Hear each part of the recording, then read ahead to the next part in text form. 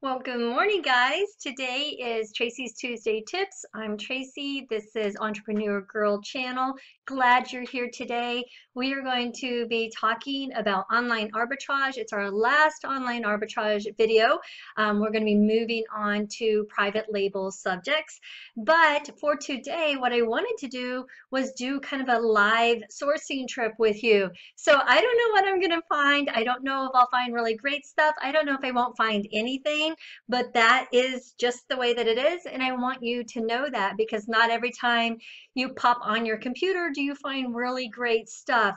But I'm hoping what you will get from this video today is you will see how I've taken everything that we've been talking about the last couple of weeks and how I actually apply it when doing a search. Because sometimes that's the hard part, right? Is knowing exactly what you're looking at, how to look at it the right way, and you just kind of feel a little leery when you're doing it yourself.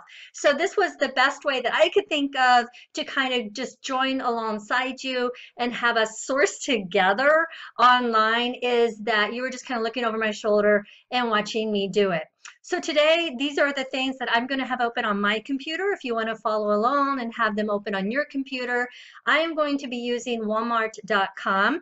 And the reason I'm using Walmart, because it's not my favorite, and the reason it's not my favorite is because everybody uses Walmart.com. So typically you have a lot of competition and it can be harder to find profitable items. The more obscure your site is, the more that people don't really know about it, the most likely you are to be able to find a lot of good products. But we are going to be using Walmart because it is a platform that everybody's familiar with, everybody uses, and I thought that would be a good start for you. The second thing we're going to have open is FBA calculator. You can do a Google search for that. The reason I'm using that versus say Scoutify is because it's free and anyone can use that. And I want to keep everything today accessible to everyone. The next one is camelcamelcamel.com, and that is also free. And I'm going to have two Chrome extensions open, and that's Ebates and Price Blink. And again, those are free. So everything that we are going to be doing today, anyone can do from beginner to advanced, and these are all free, so you don't have to invest any money. You can follow along and just do it old school. So here we go, for better or for worse. Keep your fingers crossed. I hope we find at least a couple of profitable items, but we do have to keep the video down in time. So whatever we see, we see. Let's get busy.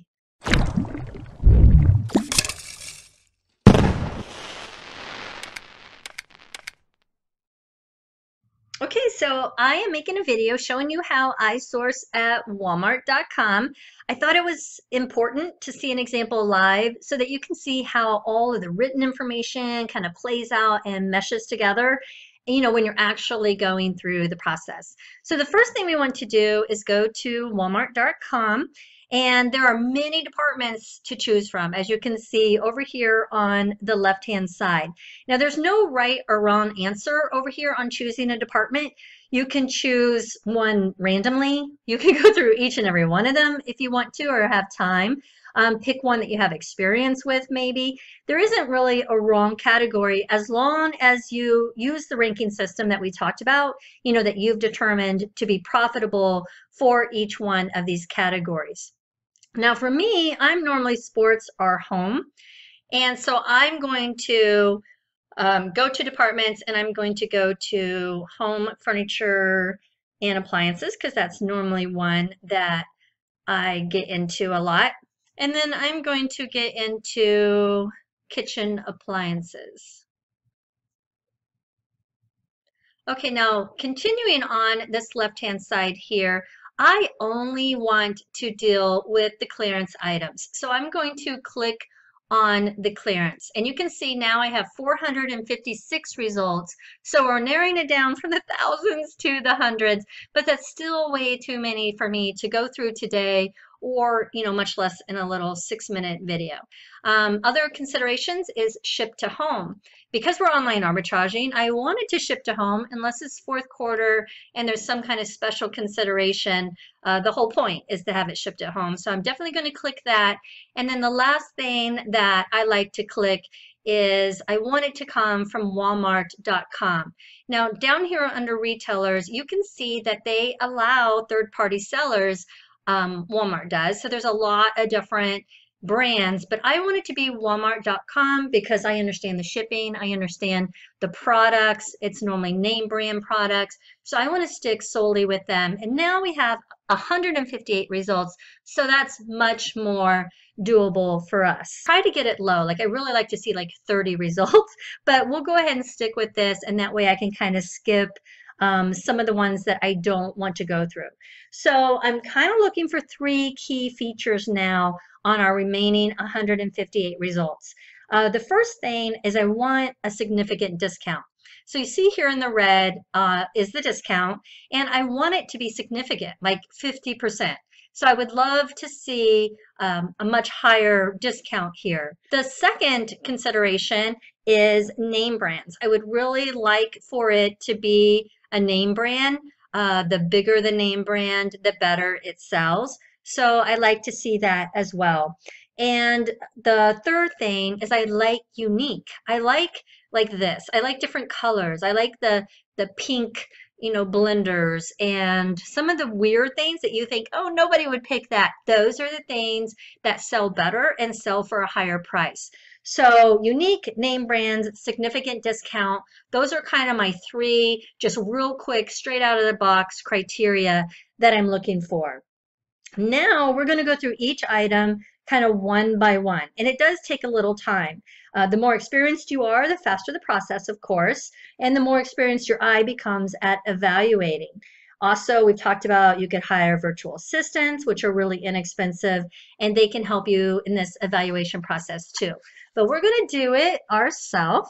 And we're just going to kind of look through because of time considerations today.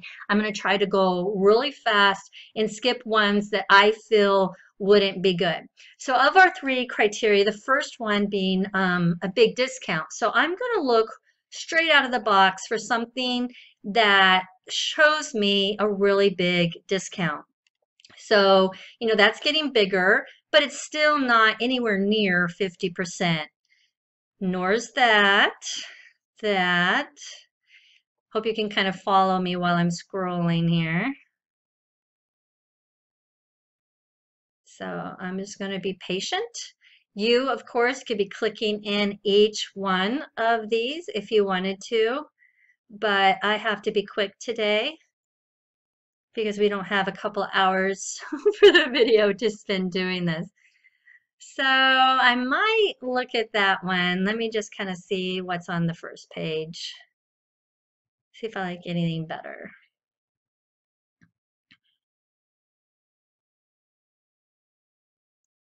Okay, that one is probably the closest so far to being 50%. And I'm just eyeballing these, nothing fancy here, just looking for our 3 criteria. I want a big savings, I want a name brand, and I want it to be unique. So this is a pretty decent savings. It's unique. This looks to be pink, and it's not the best name brand, but it's all right. So let's go ahead and click into this for our first item. Okay, so we can see that we can buy this for $18.32. Well, right away, Price Blink is going to pop up here and tell me that I can compare prices. So we waited for it to pop up. We're going to click, and right away we can see where it's selling, Sears, Amazon, right? And the best part is that we can just go ahead and eyeball the price and kind of do a quick assessment. So I can buy it for $18.32 and I can sell it for $38.86. So that's really nice, right? That's very convenient and it's free. So that's pretty cool. But what I really like too is that I can just go ahead and click this button and it takes me right to the listing on Amazon. Now this one is obviously black and they're not all created equal as far as price. So I can see this one is $38.86 and it says that it's red. That sure looks, okay, that one looks more red. Like that really looked hot pink. Okay, so I think they're calling this red. not pink. Okay, and it says that the red is from $67.99. What I want to do now is make sure that we are comparing apples to apples. I want to go down and try to get the manufacturer part number and copy and paste it and just have an open, have an open Amazon window that I can look at. Okay, and that looks to be the same listing. Another thing I like to do, just so you know, is go ahead and copy the name, the whole title, and then go to Amazon Seller Central. Once you're in Amazon Seller Central, just go ahead and paste the name here and looking for a new product. You can see that it's showing 2 results. And the reason I like to do that is because sometimes when you're looking on your scanning apps or on your computer and you're just looking very rapidly, you see a listing and a price and you think that that's all that there is. But when you go to take a closer look after you've acquired the product, you might see that there's actually a couple more listings that you didn't recognize originally and therefore a lesser price. And then you're like really bummed out because it wasn't as good as you thought it was. So I always like to double check at the beginning, and that way I'm doing it before I purchase a product and not after. So I see that there's only 2 results. This one has nothing to do with what we're talking about. So let's go ahead and click into this one. And then I can see that the list price is $39.99. I can look at my competition here. Now, competition, of course, is a common thing on Amazon. Actually, the competition just continues to get greater and greater as more and more people jump onto this. So how much competition is too much? Well, obviously, we want the least amount of competition possible. Yet, you know, competition is just one of the things that we're looking for. So it's going to be really hard to find a product where all of the elements kind of line up and, you know, perfectly enhance one another. And that's why this video is important, is because you can kind of see how we look at all of them, and then some might be not as good as we want, but others might be really good, and we go for it or we don't. We make an educated decision. So I can see here that there's 3 competitors, none of which are Amazon. I will go on a listing against Amazon, but I don't like to, and I seldom, if ever, go above the Amazon price. So they always are the ceiling of the price for me anyway. So this is, you know, kind of what I'm looking at, and these are the prices. We have one, you know, that's a little lower, but none of these are prime. So the only competition I concern myself with is prime. And so as far as I'm concerned, there's 0 competition for me on this listing, and I like that. So this would be a thumbs up as far as competition is concerned. Okay, so I'm back to our Walmart site, and I just clicked over here. I have all the tabs open on my computer, and I just can, you know, freely click back and forth. So now that we've determined that this might be a good product as far as selling it on Amazon, so it's good enough to explore further, the first thing we looked at was competition, which we determined was also good. So now I want to check our price point and make sure it's even worth trying to sell it. And this is where FBA calculator comes in. So I'm just going to click over to that. And here we are. And again, I'm just going to copy and paste the title that we had set. I'm going to make sure that this is the correct item, and it is. And now we're just going to enter in our information. So we can sell it on Amazon for $38.86 was the highest price. But again, it wasn't FBA, it wasn't prime. And when you are prime, you can sell it for a little bit more, right? So I definitely think we can go at listed value here easily at $39.99. Now it's going to cost me at least probably 50 cents per unit. In my calculation, you might be totally different, but in mine, I do 25 cents for a small light item, 50 cents for a larger item. It seems to be a good average for me. I might be off sometimes, but I might be light other times, and it just seems to work out. These are Amazon shipping rates using UPS. All right, so that's how I do it. Anyhow, you can do it differently.